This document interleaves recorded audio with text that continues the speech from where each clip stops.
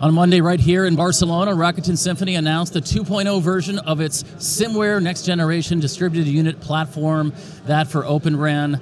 The Symware platform is designed for high performance and high capacity cell sites in a distributed or centralized deployment scenario where it has the performance to help manage spectrum complexity and carrier aggregation.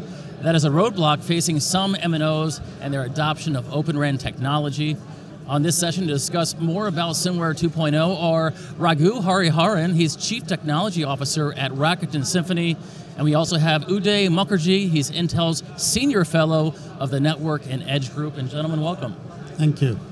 Thanks, Abe. Thanks for having us. Thanks for being here. It's an honor to have both of you discuss Symware 2.0. I know there was a very, very recent announcement of that product and that technology tangential to that, and we want to talk about that. But before we do that, Raghu, I want to go back a little bit and talk about the relationship between Rakuten and Intel, really back to the RMI days. That's a very good question, Abe. Our relationship with Intel is almost 6 years young now. I don't want to call it old. We have been building this relationship and these products on Open RAN with Intel from the beginning. Especially in RMI, the momentum got much better in 2018 when we were able to bring the friendly user sites in Rakuten mobile network operational, and we were able to test full Open RAN on multiple sectors and sites. That led to a full-fledged commercial deployment in 2019, and we went live in 2020. So the relationship has blossomed over the last 3 years, especially as we took that 4G solution and expanded that into 5G. And we did an even larger deployment with 5G in 2021. Uday, anything to add? No, I think Raghu summarized it very well. This 6 years, I mean, it is not just as it is silicon partnership, also on the software side. A lot of collaboration, Raghu, remember, on actually getting the layer 1 baseband on actually on a general purpose processing, took a lot of work, hard work. So years of work on that one, optimization between our two teams actually resulted this. And we solved a lot of complicated problems in the initial days of especially virtualizing the layer 1. There were a lot of challenges. We took it upon the stride, took it as an opportunity to run a real-time workload like the layer 1 on general purpose Intel Silicon with Linux operating system. Resulted in a lot of innovation and IPR filing by both the companies. So I think it was a very good relationship that we've had with Intel since the beginning. Since the beginning.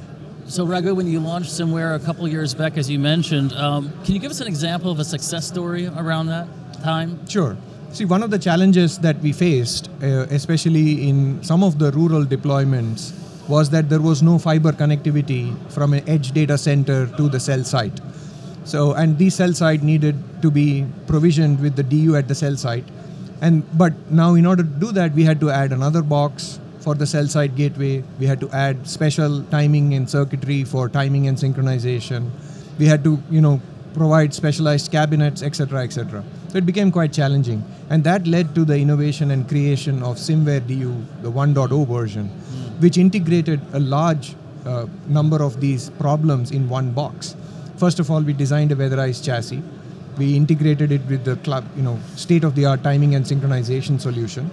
And we built into it, the latest eASIC technology from Intel that allowed us to do both 4G and 5G acceleration concurrently. So that was, a big step that led towards the Symware DU 2.0. Udayan, what do you want to add? Yeah, I mean, I'm very proud of this product because I remember from day one, a lot of discussion, Raghu, Tariq, component by component. I mean, there are a lot of supply chain issues as well. As we integrate a lot of the platforms, BMCs and elements of it. We think, integrated timing, synchronization, as Raghu talked about, and within the power footprint that we have in our mind.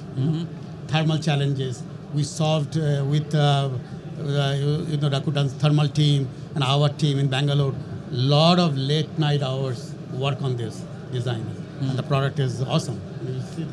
And in some sense, the learnings that we had from Symware DU 1.0 is what led us to design Symware DU 2.0 it's almost like we tripled the capacity in Symware DU 2.0, and that's the box that we are introducing in this MWC. So, and continuing with that thought, and managing the cost and complexity of Symware, or of the DU, tell us how Symware 2.0 sort of plays in that space. Sure. So, essentially, telecommunication workloads and essentially deployments are defined by 3 Ps: price, performance, and power. So you have to constantly optimize the price per cell, the power consumed per cell, and performance in terms of how many sector carriers you can aggregate into one processor. So Symware DU 2.0 addresses all the 3. It gives you the best power per cell from a power consumption perspective. It gives you the best performance because we can aggregate 4G and 5G large number of carriers in one processor, integrated with the vBoost technology, where the FEC is inside of the processor itself, and that gives us the best price per cell metric. Absolutely. Yeah, actually that is a big innovation that in the generation 1.0, Raghu talked about that one, the EASIC, structured ASIC based acceleration, the PCI Express acceleration. Now we don't need that. It's all integrated within the chip, the SoC, in our latest Sapphire Rapid EE with VRAM boost, or it's a Gen 4, Xeon with the VRAM boost, which is there powering the latest Rakuten Symphony 2.0, which is absolutely brilliant. And the design, the size has gone down. I saw that thing, and it's really turning heads. Actually, it's there in our Intel booth as well, and there's a huge crowd puller. I saw that. Raghu, did you want to add something? Yeah. So essentially, what we learned is that there are large number of discrete components that need one more level of integration into the chip, and we can call it an SoC. It's a system on a chip, which does I/O, it does timing and synchronization, it does FEC, and it does the baseband processing, and it can be virtualized. I mean, it facilitates the workload to be deployed as containers. So it's like a step in the right direction to densify the next generation of wireless networks and technologies. So can you go in a little more detail of the 2 Symware models? One is the indoor, one the outdoor that was mentioned yesterday. I believe that event was yesterday. Raghu, we'll start with you on those. Sure. We have multiple deployment configurations. One where the DU is exposed to the elements. It has to be tolerant of low temperatures, high temperatures, wind, etc., etc. In some cases, and in some deployments, the fan may be okay, but in some cases the fan may not be okay. So we have built the Symware DU with a weatherized chassis. That's the first configuration. But we have also built the Symware DU 2.0 in a bladed architecture, in a sled architecture, that can be put in a data center as a mountable rack, where it's not exposed to the elements. It's in a temperature-controlled data center facility, and we can realize the same benefits in both the form factors. Do you want to add something? No, I think that's brilliant.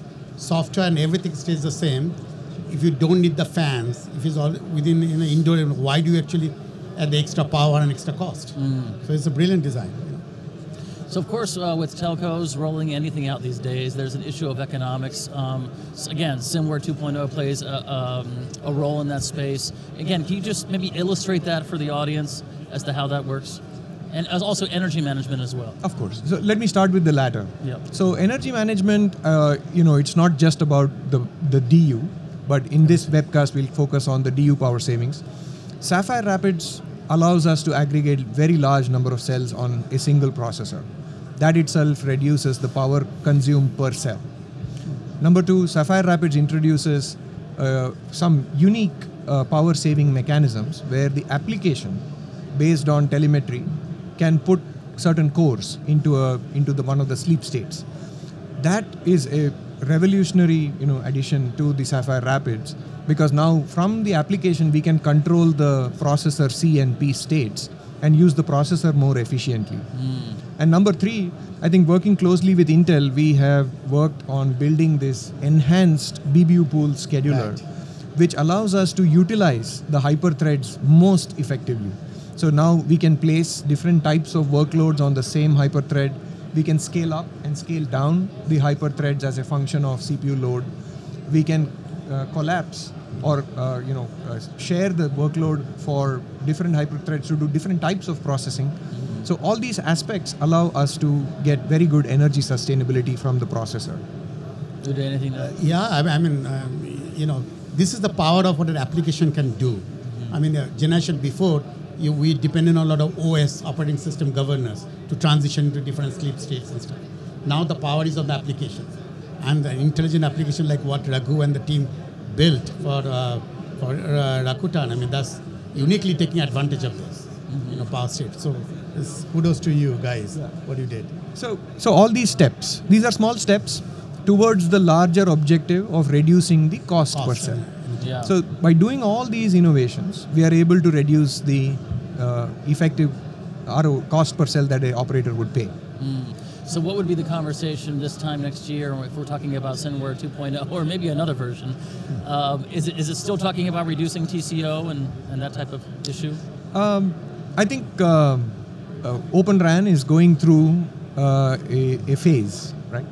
The first few years of Open RAN there was a lot of unknown. How are you going to do this? How are you going to run real-time workloads on Linux? Yeah. In this MWC, I feel that is behind the door, and now we have Open RAN adoption. How do we diversify the ecosystem? How do we build different types of solutions on this Open RAN technology? I think the next MWC, I foresee that to be more about how do you make it more AI and ML driven, based on intelligent algorithms that can take decisions by themselves. So I think that is how the evolution would happen in the next MWC and onwards. Yeah, actually, a software-defined platform like what is built in Symware, it's a purely software-driven radio. There are a lot of intelligence you can build in. Power management, one of them. And the AI ML that Raghu talked about, I already see a lot of applications being built, taking the channel data and building, a lot of value-added elements on top of it. You'll see more and more. I mean, TCO discussion is always going to be there. Yeah. But I think you will see more and more value-added software innovation on top of a platform like this. Interesting. So the Rakuten Intel relationship continues. Continues. It'll be 7 years young this time next year. Right. It was good to have both of you. Of course, a big announcement here in Barcelona on Symware 2.0, so I'm sure we'll talk further about that, but at least we get some type of launching pad discussion anyway, talking about that today. So we appreciate your time, Raghu. Thank you, nice Abe. meeting you, by the way. Nice meeting you too. And Uday, nice meeting you as well. I know we've met before. Yeah. I've worked with Intel for now 12 years, so Yes, at I'm some sure. point we've run into one another, but it's good to have you. Absolutely. Thank you. Thank you very much. Thank you.